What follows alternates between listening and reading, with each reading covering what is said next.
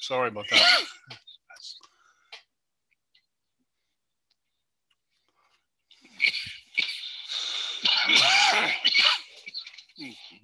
Sorry about that. I'm going to mute myself.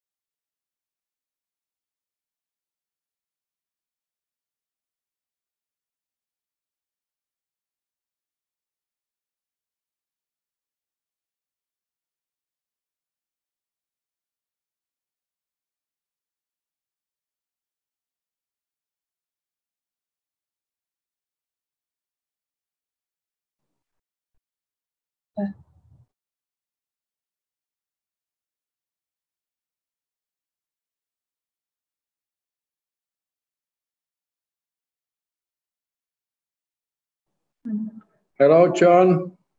I'm here. No sound. No sound. Yes, I cannot hear anything. Is that Fitri? Hi, is that Fitri? Oh, John, can you hear us? Yeah, how's the ice cream in China? It's wonderful. We are in Okay. Traveling. Yeah. Yeah. Hey, Ben, how you doing? Hi, fine. Good morning. Good morning. Oh, let me get off my. I'm on my.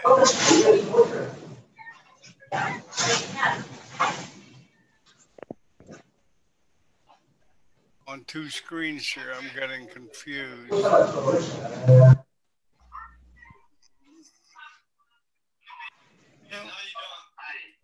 No. There we go.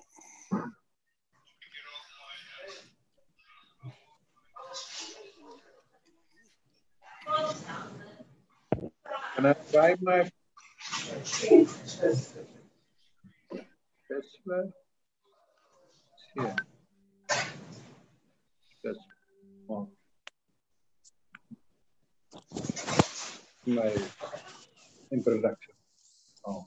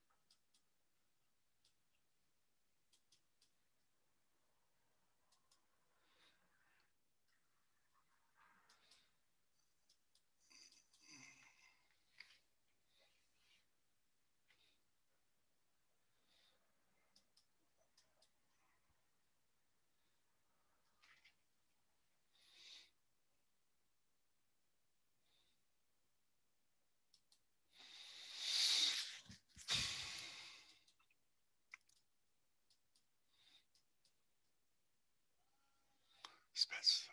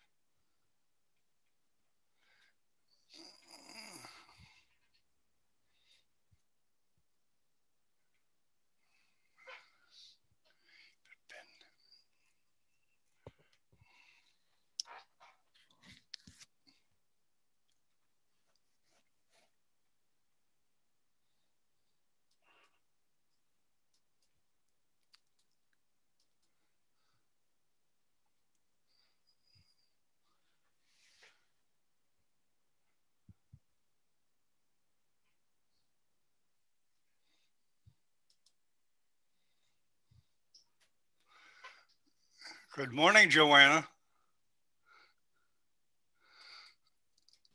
Hi, John. How you Hi, doing? everybody. Welcome. I'm okay. How are you? Good. We're waiting for Dr. Spetzler to come. A minor detail. Ah, okay. Juha, do you have the contact of Spetzler? Morning, Joanna. Why am I hearing that? Okay. Hi, John. Oh, I know. That's There's why. an echo coming now. That's coming from my computer. Yep. Yeah, and there we go.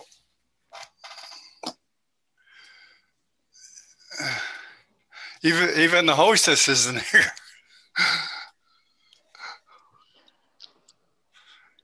Warlick, where is she? Hi, John. Hey, good day. How you doing? I'm fine. How are you? Welcome. Thank you. Looking forward to listen to this lecture from the stalwarts. Great. The master is going to come. Great. Yes. Nice. Great. Another stalwart coming. All fine? Yeah. Well, we're waiting for one of the stalwarts to show up. Yes. Is Professor Juha there? We're waiting for, let's see, Sue's here. See, Patty Pacheco is here.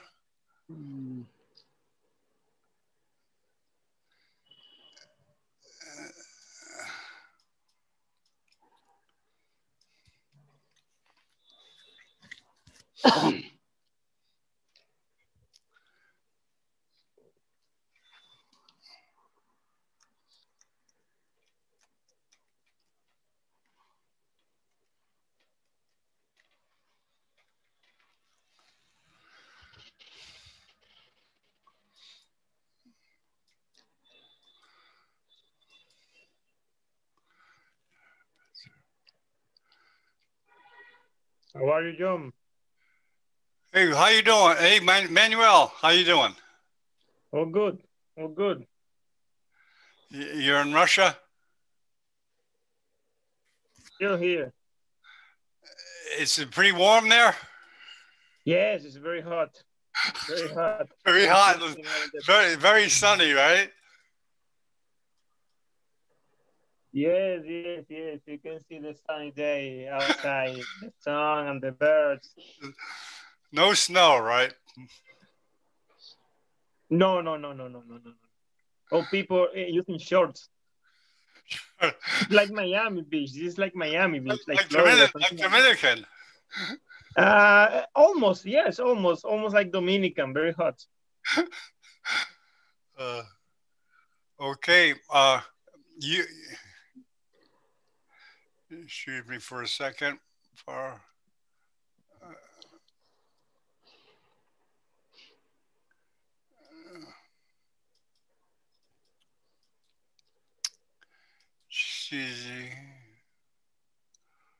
Okay.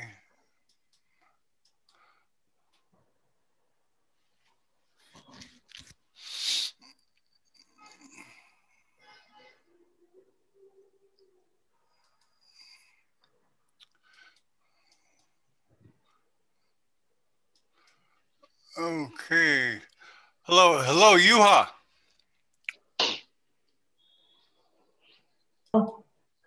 Hello, John. Can you hear me? Yeah. Is Dr. Spetzler? Have you heard from him at all? No. I said I got an email and I contacted his secretary and everything should be okay. It is 6 o'clock soon in Arizona, 6 o'clock a.m. Oh, that's right. He said he will join. Oh. Let's wait. We have been in contact. And okay.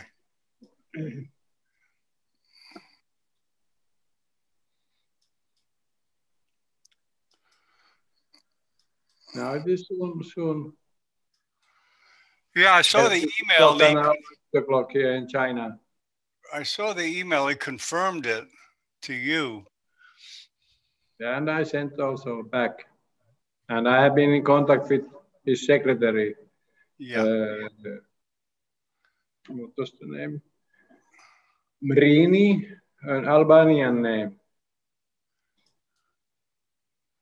So we have been in contact in many times in the recent days. Okay.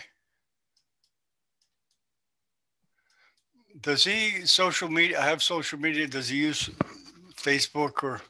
That's really easy to get a hold of someone that way. Yeah. I don't have it. Hugo is there also.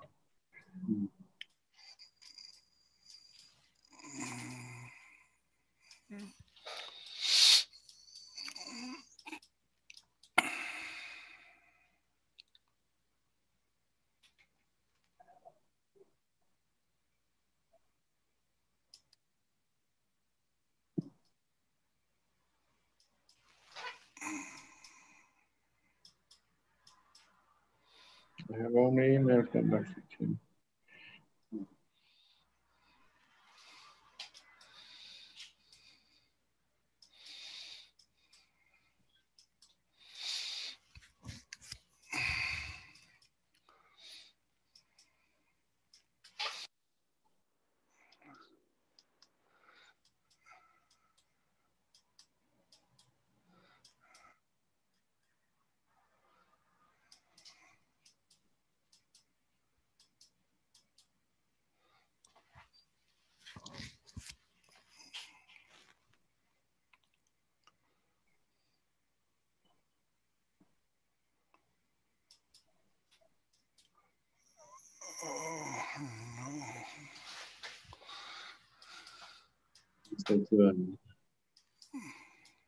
He also no director in Tempe.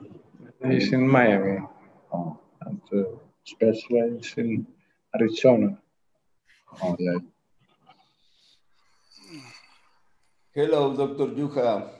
Hello, Victor. How are you doing? Hello. Hello. Fine. Everything okay? Yeah, everything okay. Okay. Good. We are waiting for the great star to join Yes. us. As you both, also Shubin, all of you. Thank you. Thank you. You have been heavily involved in webinars now. I have not in anatomy webinars. So this is good. Yeah. Yeah. Yeah. Victor wants to do 24 hours a day. Yeah, but you are also doing 25. 24 hours a day, like MTV, neurosurgery, neuroanatomy.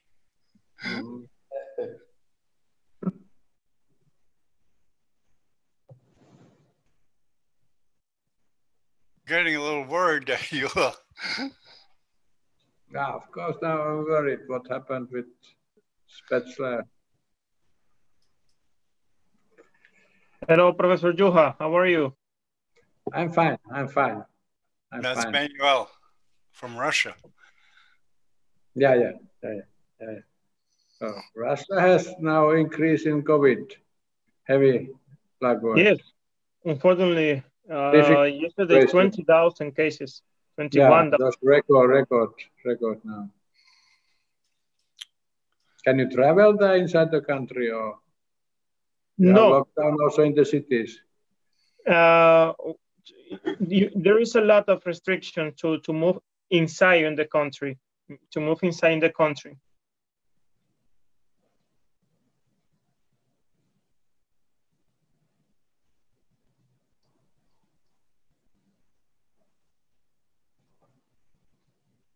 No, it looks that. Morning, everyone. Good morning, Dr. Bennett. Good morning. To whom I speak? I'm Eduardo Gosti from the University of Brixia. I'm in quarantine for COVID. Oh, so welcome. I can see this. What country are you from? Brixia, near Milan, Italy. Oh, okay, welcome. I'm a resident of Professor Fontanella. Molto piacere. Thank you. Nice to meet you. Nice to meet you all. Hello. Hello, Professor Juha. Hello, hello, hello. Nice to meet you. How is your quarantine? Heavy quarantine? Oh, it's I'm studying. I have a little bit of fever, and but it's well. Thank you. Do you get food one time a day, or like in China? I was 6 weeks in quarantine, so I get once a day in the morning, sack of food, and that's all, and then they seal the door. Is that so there? They sealed the door. They were sealing the door. They put the seal so you couldn't go out. Yes, I'm closing my room.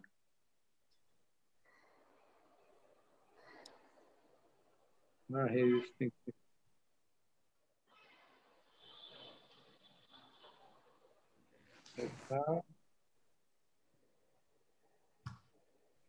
Oh, Warlix is here finally. The co-host shows up late.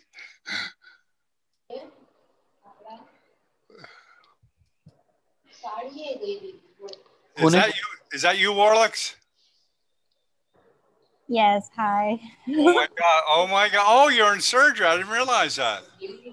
Yeah, we got a case today. Yeah. Oh, I didn't realize that. Do you want to host or no? You can't.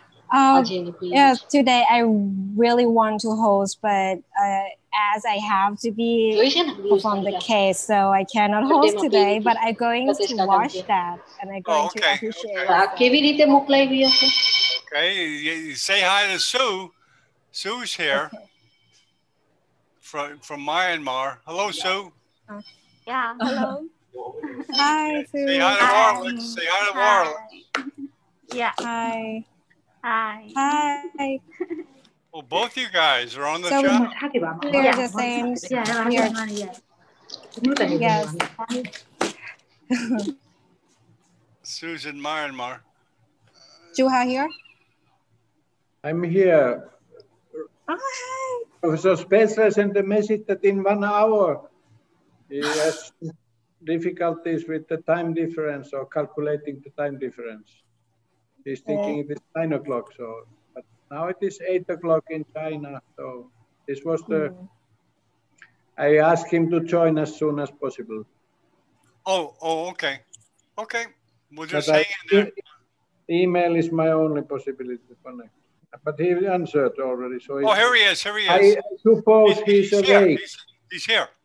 I suppose he's awake because he answered his email. Okay. He's here now. He's here. Okay, wonderful. Okay, he's a great man. Yes. Are you there, Warlix? No. Yes, I'm here, John. Okay, you wanna introduce Dr. Juha? We go ahead when Professor Spetzler is here. So Yes. Okay, we'll make it real. We'll make it real quick. Dr. Spetzler, are you there?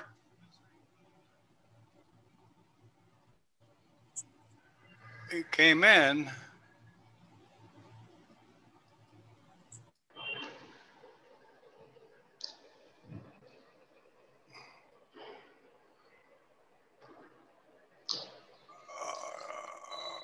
All right, Dr. Spetzler, are you there?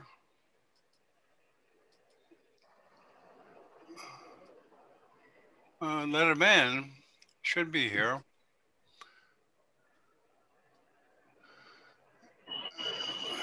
Just hang on. I did let him enter through the panel.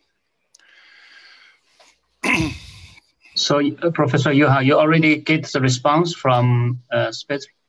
Yeah, he thought it is in 1 hour. So I said it is now. I think yes. Because he actually last time when he's answering email. Okay. So actually, last time when Michael Lawton was invited to have the presentation, he also miscalculated. Yeah, it's easy. It's easy to do. Okay. It is difficult to count. Difference. It's very difficult. Very difficult. I make all the time errors. Yeah, but he was here. I let him in. Robert Spetzler. I don't know where he went.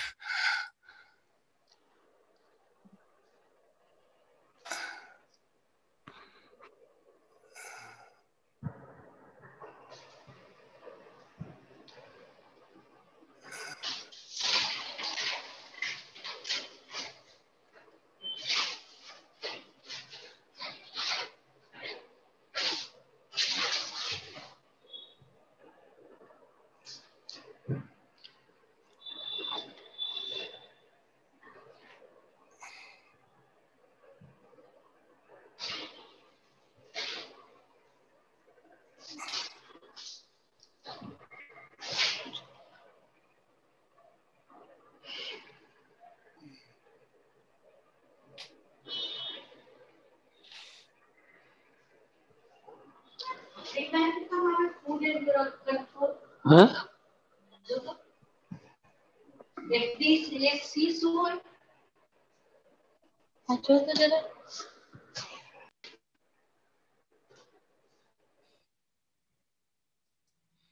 Oh, here's Robert. Okay, wonderful. He's a great man. Okay, I think he's.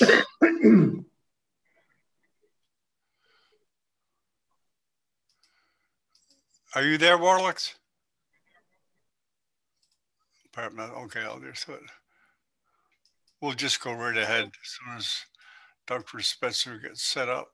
Are you there, Dr. Spetzler?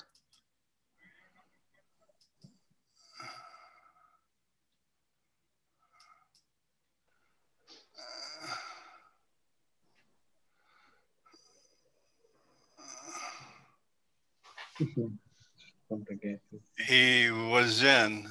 It must. Maybe it's a connection. You may have a Wi-Fi. Shoot the video about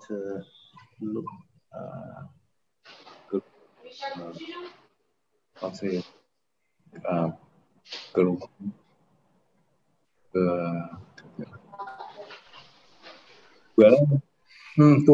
yeah. No. I will want to show later in another. Okay. Because you join now. Now you should hear me, right? There he is. Okay, we can hear you. How you doing, Dr. Spetzler? I'm sorry to wake you up so early. No, it's all right. But on my calendar, it was an hour later. Oh, okay. I make mistakes like that all the time. I counted up. Is your camera working, Dr. Spetzler? My camera should be working. Do you not see me? Not yet. Let's see. Here we go. Here we go. Okay. There we go. Okay, perfect. Perfect. Ready to go on that 23-mile trek in the Grand Canyon? This is like it is. Okay, we'll just start right away. 10, Okay. 9, 8, 7, 6, 5, 4, 3, 2, 1. Good morning. It's Dr. John Bennett from Miami Beach, home of Neurosurgical TV. We have the pleasure of having Robert Spetzler, noted neurosurgeon, and I'll let Juha introduce him. Good morning, Juha. Good morning, everybody. Good morning, Professor Spetzler. So I take my short introduction. Of course, this man, can you share? Yeah. Can you see that now? Yeah, I can see you. Not like this one. Oh, okay. Big. This one, yeah. Okay. Okay, welcome everybody. So I think now we have extremely good possibility to see Dr. Spetzler to present about his career life in neurosurgery. This is how to become a good neurosurgeon. I saw anyone who wanted to be a bad neurosurgeon, but to be a good neurosurgeon, to be excellent neurosurgeon, you have to have good hints and take a careful look on what's following now. So 2 words, these are trained hard. Robert Spetzler has trained hard also in sports. He's famous of that. He wanted always to be #1 in every sports, but also in neurosurgery, as you know very well. So to become an excellent neurosurgeon, you have to find heroes, mentors, and friends. And I think for me, Professor Spetzler has been always far away hero, far away mentor, far away a friend. This is what you need in neurosurgery because you cannot do neurosurgery alone. So you have to have some picture of the world and support in the world to make it well. So this is the 2009, Professor Spetzler came to Helsinki to be opponent in Dr. Martin Lehecka's PhD on pericallus artery aneurysms, huge material with more than 500 patients. And in the morning before the dissertation, I showed him one pericallus artery aneurysm surgery he was, we made it very fast because we are very experienced, but he was a little bit confused because he's operating these patients in a lateral position, I'm in supine, so he couldn't understand the anatomy exactly, and Dr. Matti Lehecka made him an extra PhD book where all the pictures were turned 90 degrees. But we did very well together. He was very busy, could stay only 2 days by us because at all the world to travel. So, but he had also time to make a foreword for our Helsinki book, which has been translated in many languages. So he always could find time to support neurosurgeons all over the world. And this is one of his specialty, to support, friendly support. So neurosurgery has 3 parts: operative skills. There's no doubt that Professor Spetzler is the highest level of that, but he could also manage research, clinical and basics, and then of course teaching. He has been taught huge number of residents, fellows, so an army of successors around the world, and is one of those selected to be one of the most important neurosurgeons during the 100 years. Here you see him. He has published a lot. I looked at PubMed. Now he has more than 900 publications, and with all the book chapters and so certainly by far more, 100. So he has shared his knowledge, and many people are following him. He has trained the best young people, and many of them maybe are not becoming better, but try very hard to become his level. So thank you very much. This is a short introduction. If somebody in neurosurgery don't know the name of Robert Spetzler, then he's actually not involved in neurosurgery. So please go ahead, Bob. Thank you, Juha.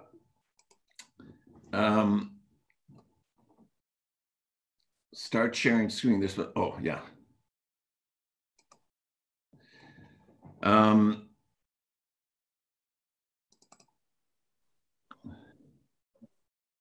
Okay. Can you see my screen? Yes. Coming up. Okay.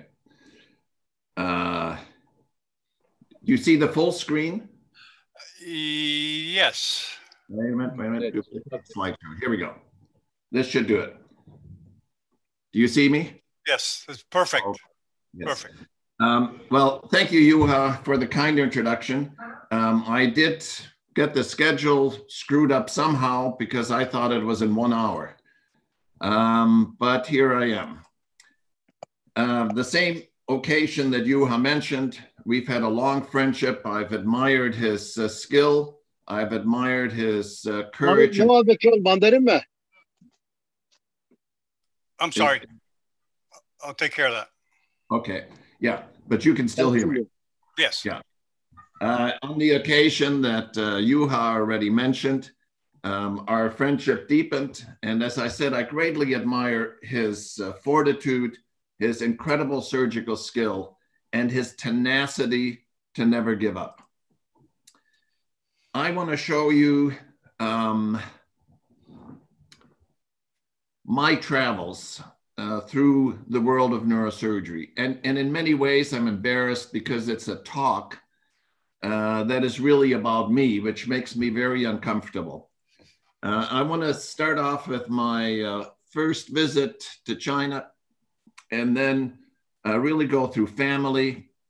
Why did I go into medicine, career, role models, last surgery, and can I still contribute? But my first visit to China was back in 1981. That was a long time ago, and China was just beginning to come out of the Western isolation. And here I am, a young neurosurgeon, presenting. You can see the screen was really a piece of linen. We observed surgery, very well done at that stage, observed surgery without anesthesia, limited number of instruments. My beautiful wife, who was a neuro-oncology nurse, went with us and visited the hospitals, made many friends. And this is Dr. Tu, who organized the meeting, and this is me back in '81, and some other academic colleagues. I was impressed by the amount of research going on. Here was one example. And the acupuncture that they really used as an anesthetic for one patient during surgery, very impressive. But it wasn't all work. We got a chance to see China. We got a chance to see the Great Wall. An incredible, virtuous, hardworking people that used anything at their ability to move the economy along. This was back when bicycles were everywhere. Cars were far in between. And yet there were smiles on people no matter what. So this is an Arizona scorpion. I'm not sure why this happened, but there down here was a plate of food. When I visited Dr. Zhao in 2001, where I ate for the first time scorpions. And then this is a scorpion that I got during a horseback ride just last week in Arizona, many times bigger. And then I came back in 2018, and naturally China had blossomed into this incredibly progressive industrial state with massive buildings everywhere. And at the same time had the ability to visit and see these incredible treasures from the past. So I have a lot of very fond feelings for your big country with its diverse people, diverse cultures, and I wish you well. And getting back to my story, I was born in Germany in a little farming house with my parents being presented here. And my parents had 6 children. I was the third. And my first encounter with medicine was a rather dramatic one. When I was 6 years old, I had a little cut on my foot, and I became sick. And at night and during the day, I would have these spasms. And finally, the doctor noticed that my reflexes were wrong and said, you need to go to a specialist the next day. Well, that night, I was in a room right next to my parents' bedroom, which was unusual because they were so worried. And I had one of those spasmodic attacks and broke my mother's favorite vase. And they came rushing into the room. I expected a punishment for breaking this vase, and instead I got a hug. And in the middle of the night, we drove to Erlangen, which is near Nuremberg, which is the university hospital.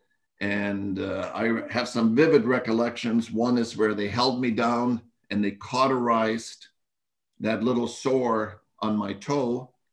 And then because my disease was so far along, they decided I wouldn't survive the night. And so they put me in a storage room full of the iron lung machines. And I remember my mom's face plastered against the little oval window. And she was pleading with the doctors, I was told later, to let me go home with them. If I was going to die, she wanted me to die at home in her arms. Well, they gave me a new medicine called penicillin, and obviously I survived. And I became sort of a star in the hospital where I spent a number of months. And I remember very distinctly being taken on a gurney to an auditorium. And the auditorium, to my 6-year-old eyes was full of white coats, endless white coats. And I was placed on a little tiny table up front. And the professor who had actually saved my life took my robe off to show the reflexes, and I was incredibly embarrassed, just incredibly embarrassed. And I hope that somehow this helped me be a little bit more empathetic with my patients. Moving forward, 53 years later, I was giving a lecture in Erlangen, Germany, where Rudi Fahlbusch was the chairman. That's Rudi Fahlbusch, who made lots of contributions about the intraoperative MRI scan and pituitary tumors. And I think maybe only in Germany at that time, he presented me with my hospital records when I was there as a little child. Very, very, very nice. But back to my journey. I knew I wanted to be a neurosurgeon when I was very young. When I was in high school, in the yearbook that we published every year, what was my goal? It was already to become a neurosurgeon. And so I had the advantage of really focusing in on this goal right from the very beginning. When I went to college, I did an honors project at a nearby laboratory where I worked on flow meters in a canine model. I went to Northwestern, which was in Chicago, because Paul Busey was there. Paul Busey at that time was the most prominent neurosurgeon in the country. He ran the Journal of Neurosurgery, and he became really my first professional mentor. He is the one, as a medical student, that sent me to Krayenbuhl and Yassergil, which was a life-changing events in my career. Here is Krayenbuhl explaining this stereotactic advice, and here's Professor Yassergil right behind him. I've always thought my residents should treat me that way as well.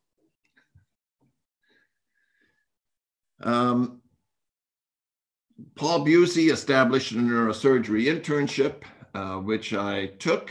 And then he said, I'm going to be retiring soon, so I want you not to stay at Northwestern, but arranged for me to go to San Francisco with Dr. Wilson. Dr. Wilson then was a relatively young neurosurgeon and chairman, and it was a great opportunity for me.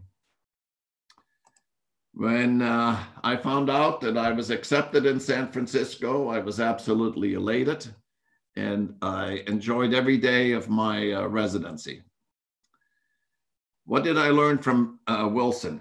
Well, he had incredible dedication. He had complete commitment to neurosurgery. He had incredible drive, and he was very generous with his residents. My wife, Nancy, was his neuro-oncology nurse. And while I was a resident, I developed a percutaneous shunt. I convinced Dr. Wilson to let me go to Austria, where I met one of my dear friends, Professor Kuhs. And during my residency, we published our first book together, which at that time was called Clinical Microsurgery. And during residency, I also developed the normal perfusion pressure breakthrough theory when I observed in a patient that Dr. Wilson had taken out an AVM beautifully. Patient was doing well, and then a few hours later, deteriorated and had a huge hemorrhagic infarction. I think what is pertinent to this here is that travel and learning from others is an important part of career development. So I met Dr. Schmiedek when I went as a resident with my wife to Europe, and we did a lot of research together. I met Wolfgang Kuss, who I published with the whole series of Atlas. I'll show you later. And I spent time with Gazi Yazergil. At that point in time, he had become a chairman, and he demonstrated to me an ability of surgery that I always aspired to attain. Part of life is sharing it with others, and finding the right partner in life, I always say, is a lot of serendipity. I couldn't have been happier to have found my wife, Nancy. We got married up in the mountains in the snow. And along with my wife, I've had the fortune of having terrific friends and colleagues. We had a travel club and ski meetings, and some of these names you might recognize: Roberto Heroes, Duke Sampson, Art Day, Nick Hopkins, all very prominent neurosurgeons. And we would meet every year with our families or without our families, exchange scientific information, and share the successes and the travails of going through our neurosurgical careers. But we also had a lot of fun. One of my dear friends is Ben Stein, who was also a mentor for me. He was a skiing partner, and we had skiing meetings in Europe or heli skiing every year. In 1983, I was recruited to the BNI by John Green.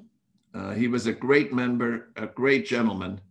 And the BNI at that time was in dire straits as he was retiring, and we couldn't find the right replacement. And along with me came a neurosurgeon that was working in my laboratory, Joe Zabramsky, a very dear friend.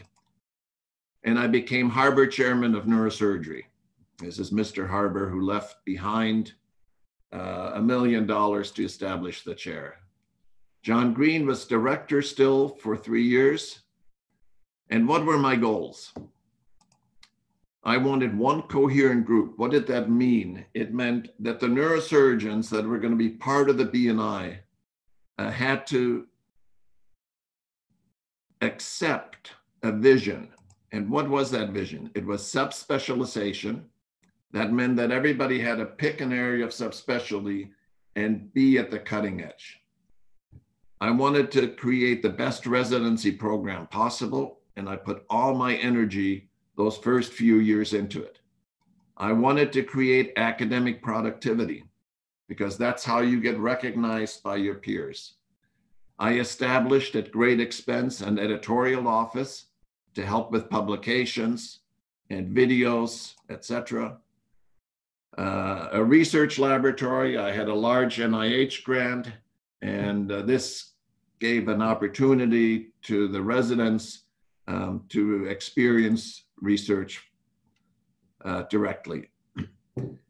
And I found in Phoenix a gentleman named Volker Sontag. He was a resident with Ben Stein, the one I mentioned before, who I went skiing with. And he's the one that alerted me to Dr. Sontag being in Phoenix. And so I looked him up, and this is Ben Stein again. When I asked Ben Stein whether I should go to Phoenix, he said, "Great opportunity, go for it. By the way, Volker Sontag is in Phoenix." When I asked my chairman, Dr. Wilson, whether I should go to Phoenix, he says, "If you go to Phoenix, you will wither in the desert. It's like dying in the desert." Well, he became our first visiting professor. And then he said, "May you and the BNI prosper." And in fact, when Charlie Wilson needed surgery, where did he go? He came to the BNI. So there are mentors. Juha mentioned the importance of mentors. And here are my 3 that I try to emulate. Charlie Wilson, because of his incredibly dedicated, focused work ethic. Yasser Gil, because of his surgical virtuosity. Charlie Drake, because he had such a generous personality. He was approachable. If you were a medical student, you had no trouble getting and talking to Charlie Drake. I believed in hard work, but I also believed that if you worked hard, you had to play hard as well. These are two of my early residents in my office at my fish tank.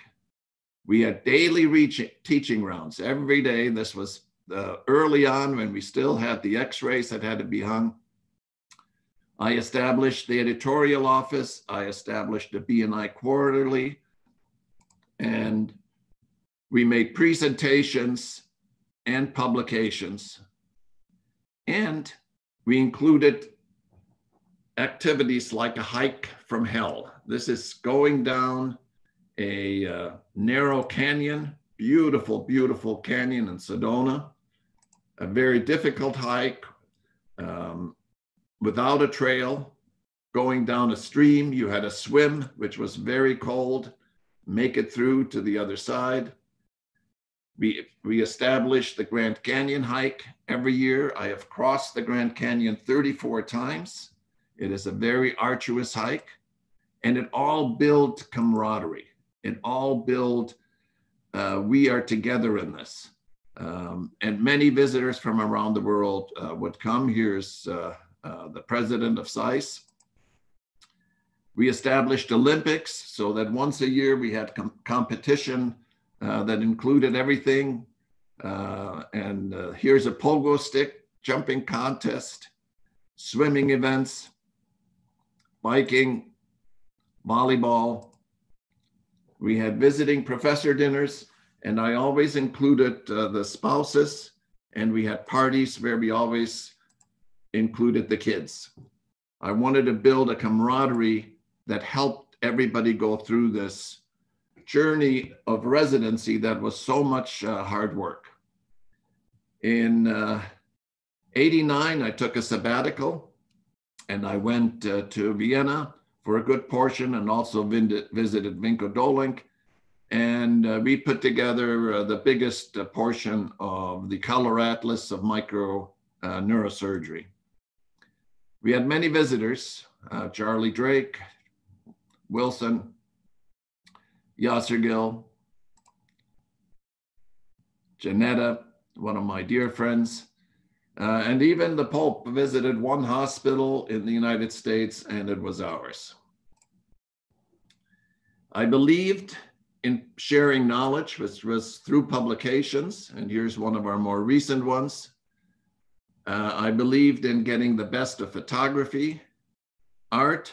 We had a medical artist, computer animation, anything to really be able to share appropriately. We human beings are very, very visual, and you want to be sure that you allow people to share in what you are trying to teach them.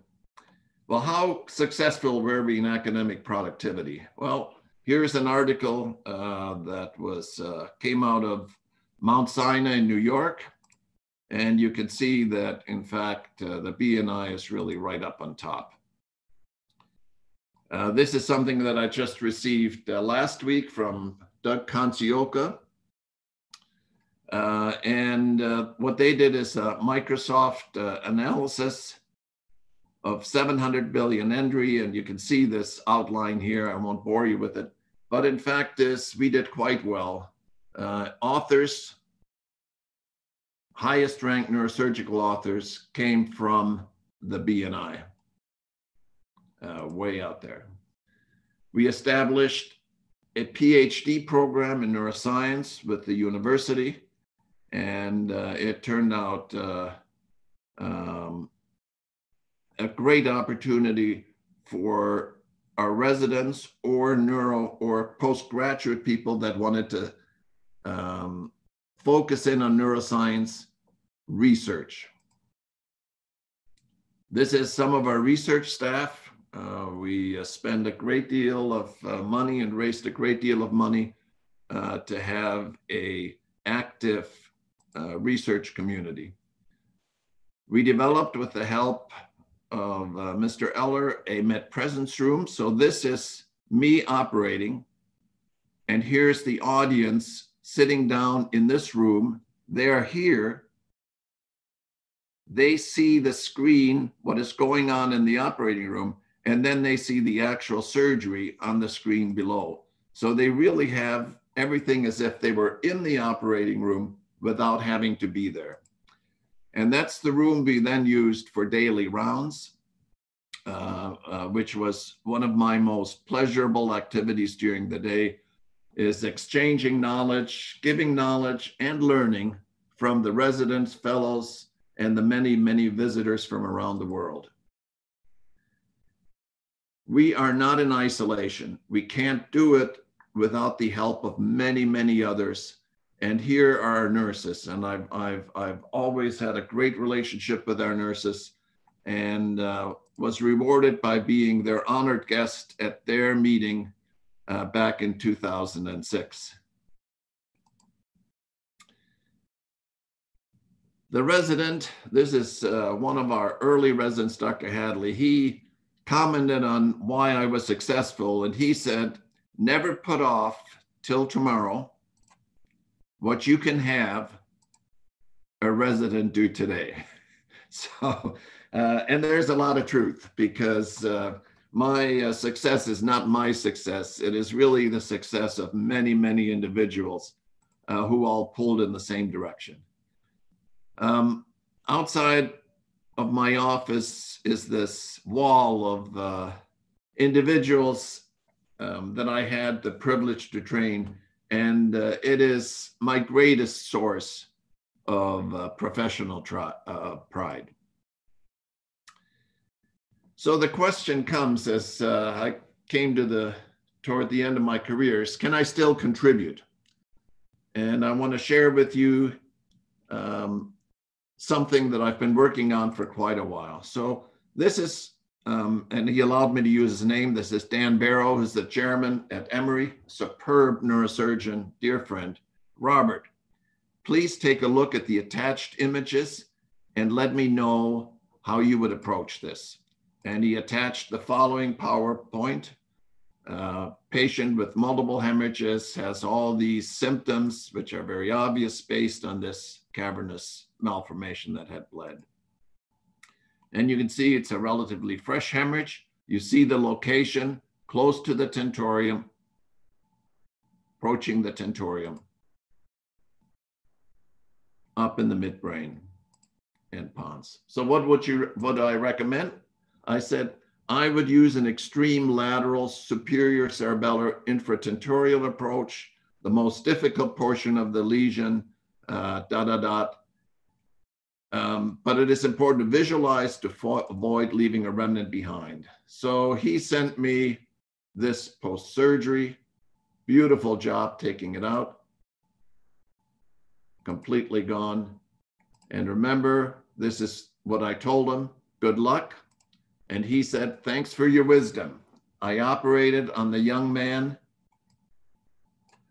with the large midbrain and pontine calf mal. As you predicted, the inferior portion was the most challenging, but all went well.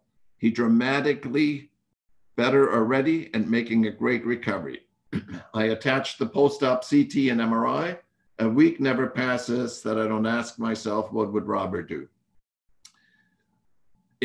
And not a week passes now that I don't get at least a couple of requests of how would I approach this lesion, or what would I do, etc. In this animation, we will provide the various exposures to.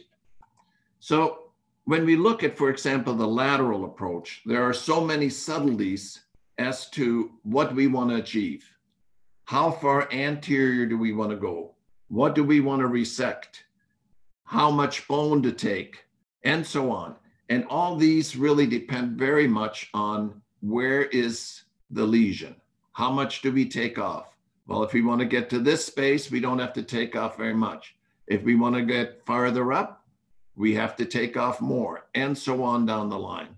So the subtlety of these lessons really is important. So I came up with what I called an interactive surgical atlas.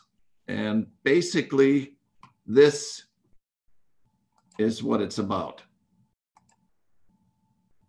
I plan many different routes into the brain depending on where the lesion is.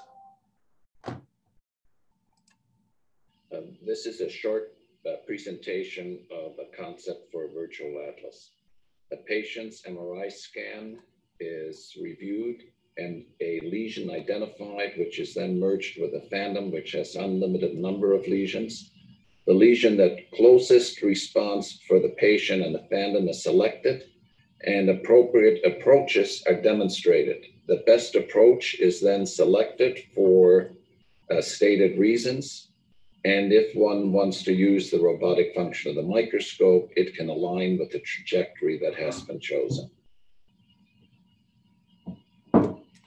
So the bottom line is that it recommends an approach specific for the lesion that the patient has. The menu includes alternate approach. It improves advantages, disadvantages, patient position, alternate position, advantages, disadvantages. Are there any specific pearls? Then there's a block, feedback in the cloud, where the user can agree. He would maybe suggest an alternative approach, suggestions, comments, criticisms. So here's a case example. We see a lesion here. It was merged with a phantom atlas. It suggested a supracerebellar infratentorial approach. It went through the advantages: minimal brain transgression, direct route, minimal risk of deficit, etc. Disadvantages: cerebellar veins, deep exposure, alternate approach, retrosigmoid, easy exposure, but difficult to reach the superior portion of the lesion. So what is the position for lateral? The goal is really to separate the shoulder from the neck. Then you go through, this is the position that I would use, supine lateral. There's the prone concord. Dr. Michael Lawton, who's the current chairman at the BNI, would use the sitting position. Everybody has their own nuances. So you can include in the MRI scan the anatomy and tractography as we go through it. Then pertinent anatomy, which is right there. You don't have to go to a textbook for this approach. It's all there. You see where you want to make your incision in the medial lemniscus.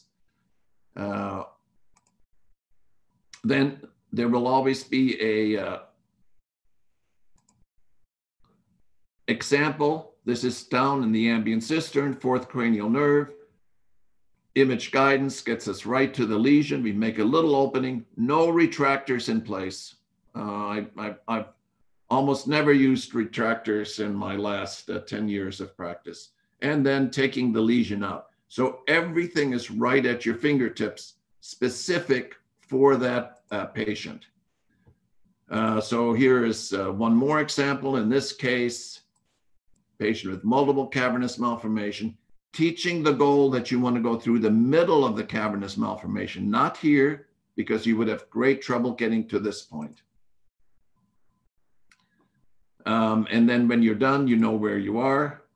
So here you watch, this is what the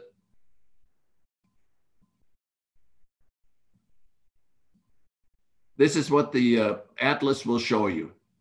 And then you can follow to see where you're going through. The little red dot is your exposure, getting you to the lesion. And all of this is right at your fingertips, being shown to you live.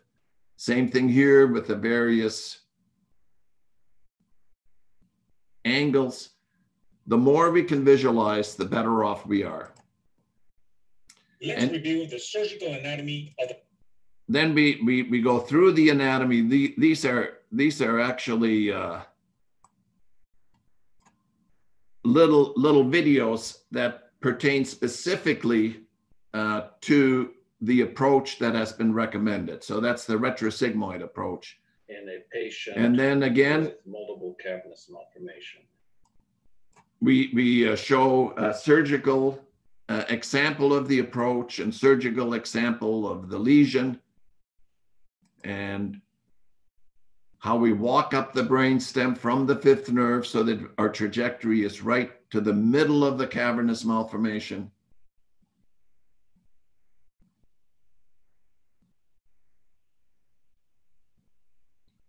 No retractor in place, retrosigmoid approach, no rigid retraction, and that allows us to get right to the lesion and very small pituitary-like instruments to take it out. What are the advantages? It's progressive cumulative mentorship. We learn from each other and we share with each other. The ability to allow the surgeon to access what master surgeons from around the world think. Ability to send feedback, collaboration, utilizing and imaging. So I want to finish up with the rest of my journey and my final days in the profession I love. The AANS put together the first satellite symposium, and it was an incredibly touching symposium because so many of my colleagues came from around the world, and there's Juha and Vinko Dolink looking a little bit older, and Dr. Sontag and Michael Lawton, who has taken my place and doing a superb job. And they rewarded me with the highest AANS honor, the Cushing Medal. A deeply touching affair. More to home was when we had a final dinner and a whole series of events. When I finished, we have a roast, which is very, very, very, very difficult if you don't have broad shoulders. And there's my wife laughing when somebody's making fun of me. My fellows that established the Spetzler Society presented me with a plaque, which I prize and is hanging in the BNI up on the wall. And the bottom line was, we honor you by continuing your legacy of pushing boundaries and not accepting the status quo in neurosurgery and in life. Ad astra per aspera, which means through hardships to the stars. And then came the night with 1,000 guests of colleagues. These are the female residents and attendings who have trained with us. It was an incredible special evening, and then a complete surprise at the end when this is the president of the system and the president of our hospital presented me with the name on the BNI tower. Very impressive. So my last operation was middle cerebral artery aneurysm, almost 6,500 aneurysm. Took a selfie on that.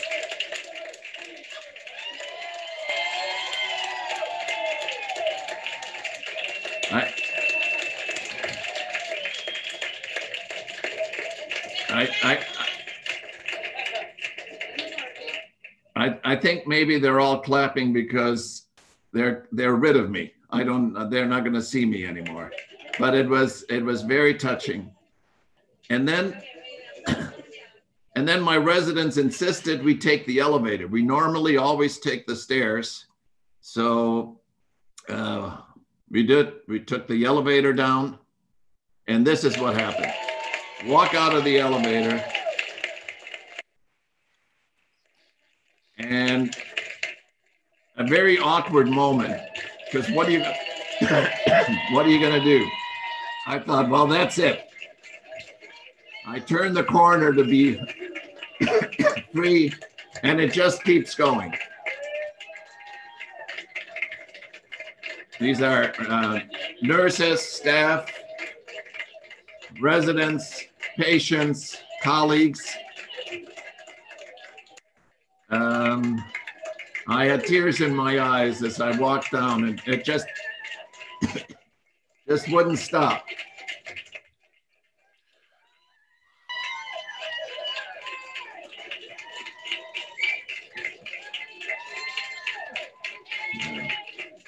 Well, so I want to leave with what words really have meaning in this career.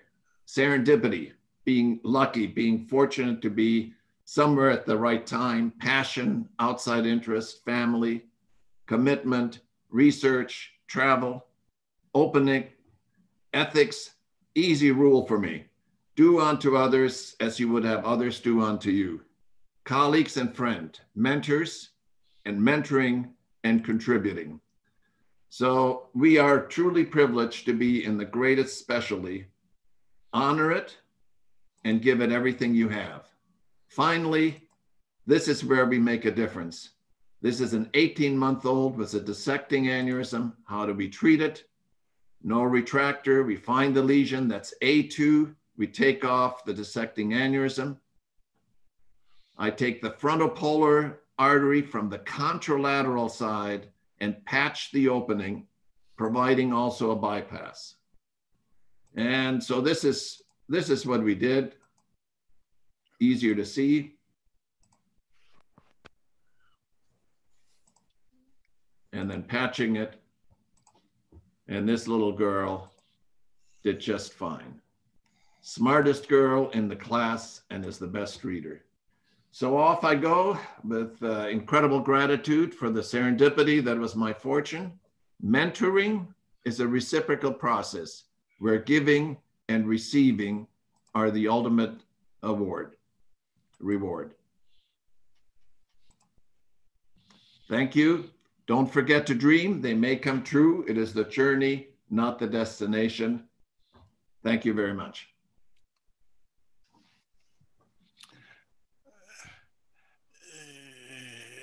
Excellent, Robert. Juha, are you there?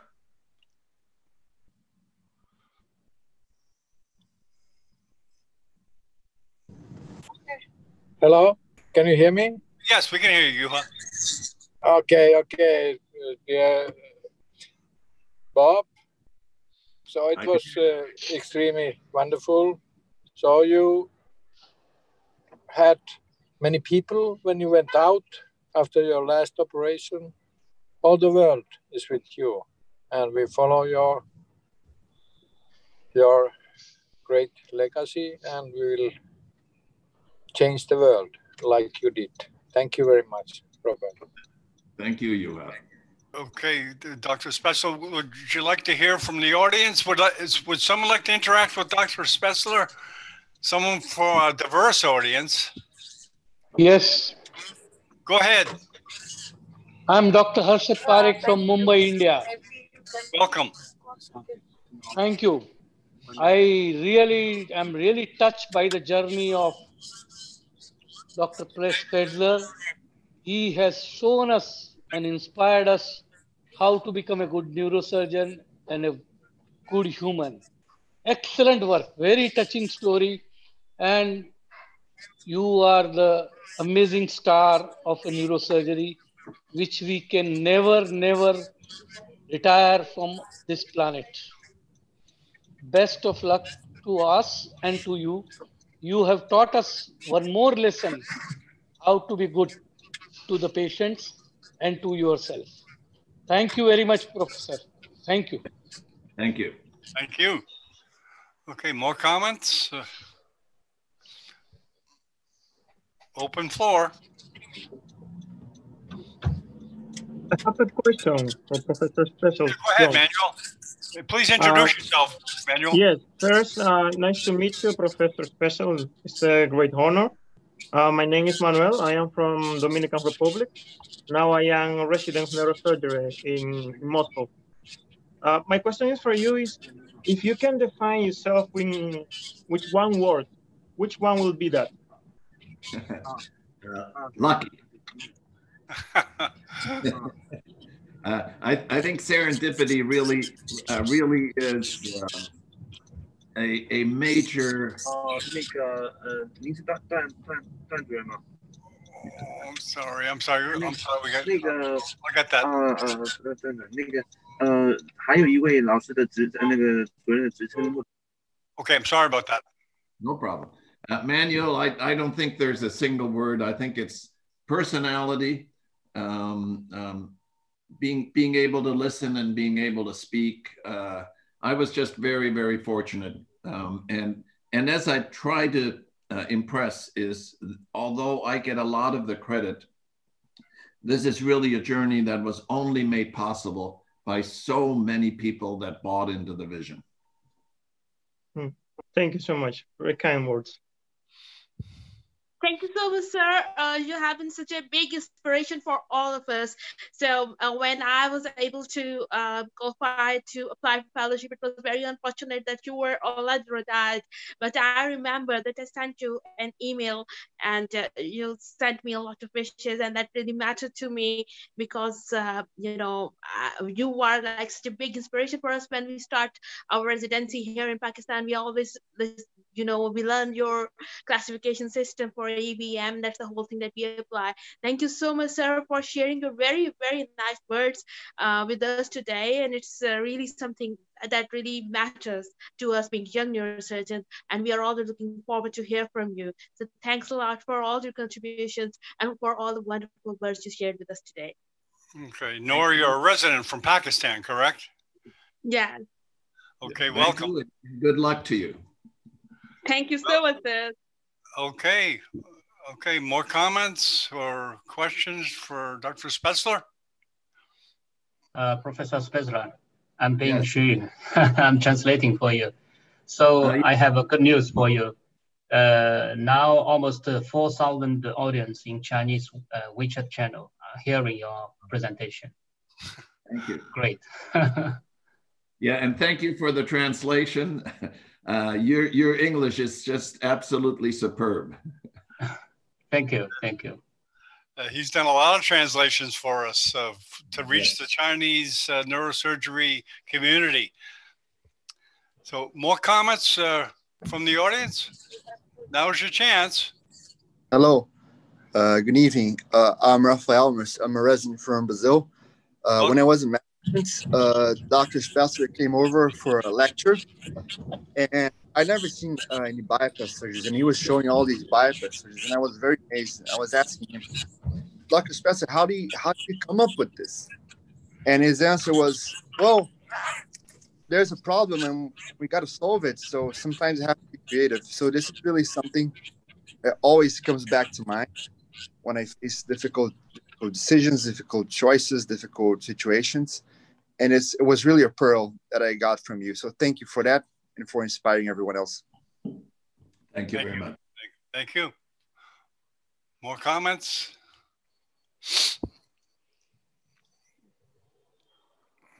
Any comment for Professor Spetzler is going to be less and less. The words are less, his work speaks. The volume of work and volume of teaching which he has, no one can match it. Thank you very much once again, Professor. Thank you very much. Dr. Spetzler, I have a question. The Surgical Atlas, it's available now for use? It is still in development. Okay, we'll keep in close touch. We'd like to hear about that when it comes Fantastic, out. fantastic. Okay, Dr. Spetzler, I think we'll wrap it up. Thanks. Sorry to wake you up earlier than you expected, but thanks for your dedication to show up and do it. So, all right. You have a great day, and thank you, everyone. Okay, thanks, everybody. And thank you. Thanks, Ben, for translating to the Chinese neurosurgeons. And we'll see you next week. Chalo. Goes on, but he can still contribute, like you were saying, with Surgical Atlas. That seems like a really interesting thing. And when it comes out, hopefully we'll get him back online to interact with people so they can learn how to use it. Looks like a good tool. Yeah, because it's not just looking at approaches, it's looking at the approach that for a lesion that you operated or that you're going to operate or that you don't want to operate. So it's much more focused on a specific lesion and not just an approach. It's more. I think it's more. It's going to be an enhancement for us as a new learning tool for us to use. I think it's going to be great. For planning surgery, you think it'll be an aid? Even just for learning, I think, but also for sure for planning. But even just for learning, looking at the specific lesion that you actually saw the patient, and you have everything in one place. You have your own patient, you have the approach, you have the video, you have everything in one place. Sounds very interesting. Yeah, we'll be hearing of it. So you're welcome. Come to any webcast you want. You're on the mailing list, right? Oh, yeah. Okay, good. So do you get too many emails? Do I overwhelm you? No. Actually, I'm very grateful that we got emails 24 hours and then 1 hour before and then right away, because it's easy to forget these. Yeah, I know what the life is like. yeah. Just as Dr. Spetzler, I thought it was 1 hour later, and we have different time zones. Yeah. So it's always a little bit confusing. So I was very happy that I got 3 different emails, so I could be here just because of that last email. So yeah, I'm glad it's not too much. That's good. I figure it's better to overwhelm, because the people that want to hear it, they don't mind. But the people that don't, okay, just unsubscribe. That's all. Yeah, just block it. But if for us that want to be here, it's great. So yeah, and it's not it's not like it was 15 emails. It was 3 very nicely timed emails. So I don't feel overwhelmed at all. I think it was great. It's good to hear that. Okay, welcome. It's good to meet you. Pleased to meet you.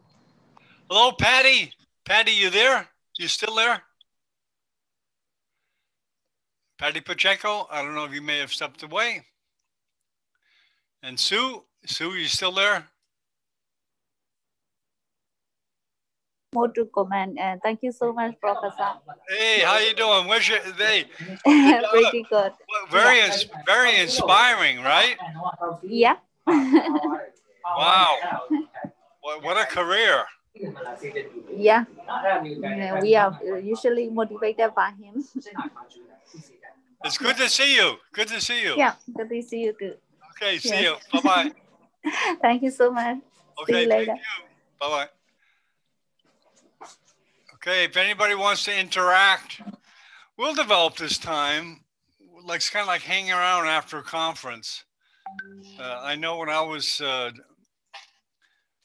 in medicine, actually, most jobs I got were at conferences. You kind of hang out and talk to people.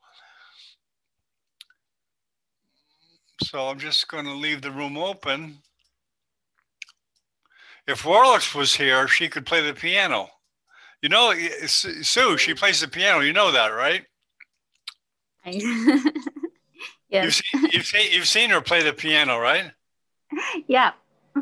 She is really good. Oh man, she's good at everything she touches. Yeah. Yeah. It makes me sick. Yes. Me too. But yeah, she couldn't show up today. She's like you. She's on call in the OR, so I guess she must have been busy. So, hey, Victor, how you doing? Que hace hoy?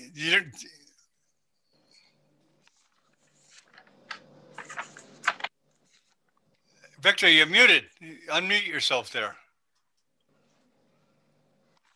You're muted, Victor. Okay, it really was a nice experience to see Dr. Robert Spetzler. He's a neurosurgery giant, as Dr. Juha, as Dr. Shubin. Wow, amazing, huh? Amazing, yes. Really what a career. He's very inspiring. Yeah, of course. And to see when he left, when I retired, I had the janitor open the door. When he retired, he had people lined up. Amazing, amazing. Oh man, what he touched a lot of people. Man, he touched a lot of people, man. Wow. It's going to be interesting, his surgical atlas that he's developing. You see that? What are you showing us? That surgical atlas that he's developing with Dr. Lawton? That'll be interesting. Did you see that part, Victor? Yes, of course. Yeah, okay. From a neuroanatomical viewpoint, that'll be good teaching, it looks like.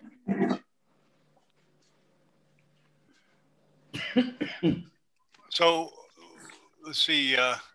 When is your next talk, a neuroanatomy talk? No, I think IPE is Monday. Oh, I was going to ask you. IPE is doing a conference this weekend. Are you speaking at his conference? Tomorrow morning here in Mexico.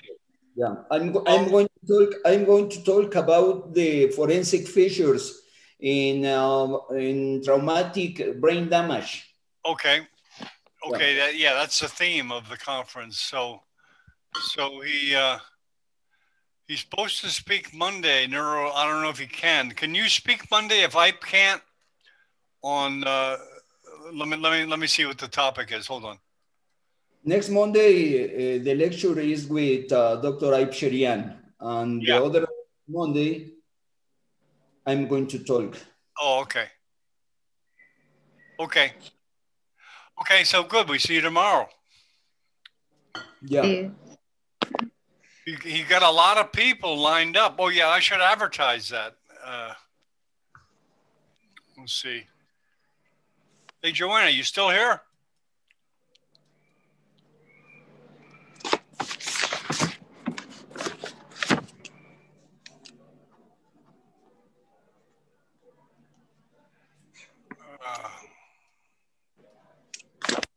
See you later.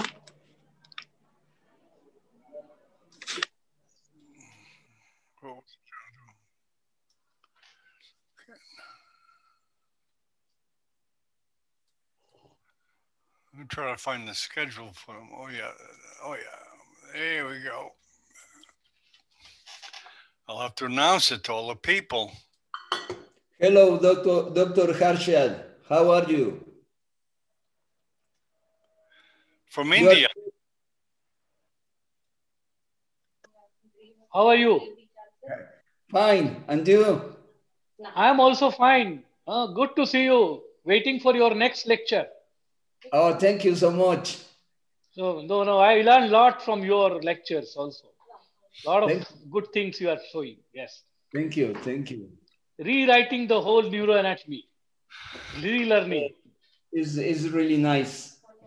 No, nice. And it was very inspiring to hear Robert Spetzler today. Yeah, amazing. I'm not a neurosurgeon, but he's a very inspiring guy. He's a god of neurosurgery. He's a god. Yeah, he deserves it. He's a god. Yeah, here's a conference we have tomorrow, Harshad, where Victor's going to be speaking there. Okay. Well, let me show you, Victor. We'll see where you're at. See, I got to.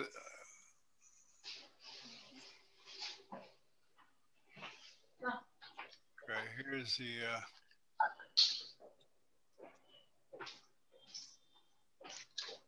Okay, day one. What tomorrow, Victor? See what time? Do you know what time? Oh, forensic at 7:45, right, Victor? You see it? Okay. Right. Right there, Victor. Forensic features and traumatic brain damage. Fine. Good, interesting topic. Yeah. Thanks. See you tomorrow. Okay. Okay. Bye.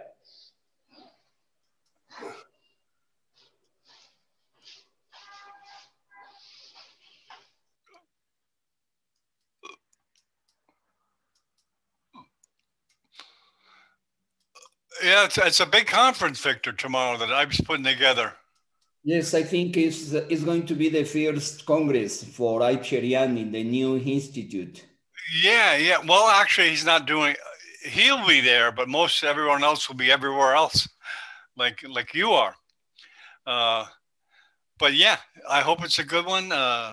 He threw it together very quickly, within like 2 weeks, I think.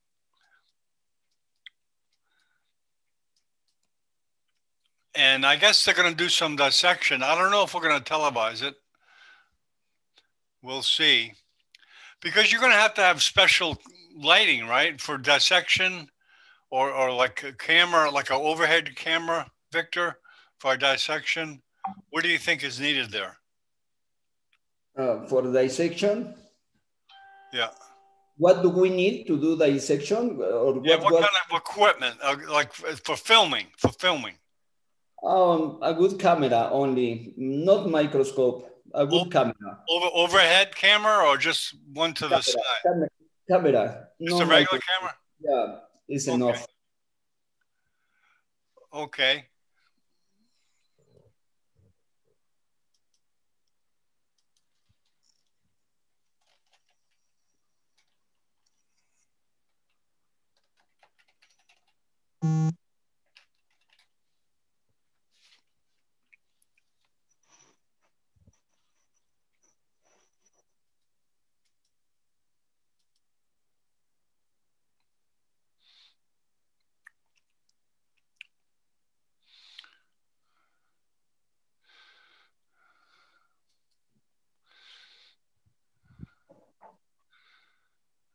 Patty, you there? I want to try to get a hold of you.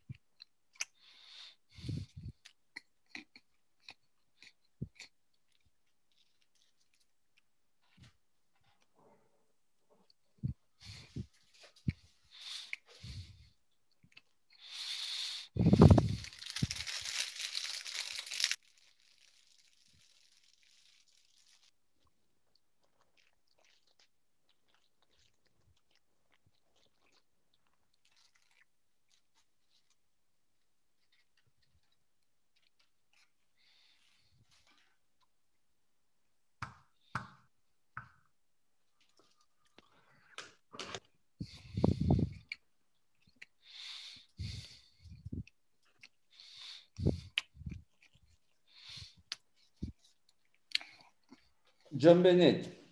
Yeah. Are we going to have another lecture? No. No, that's it. That's it. Okay. See you tomorrow, John. Yeah. Okay, Victor. Great. Thanks for showing up. It was good, huh, Victor? Thank you. Bye-bye. Bye, everybody.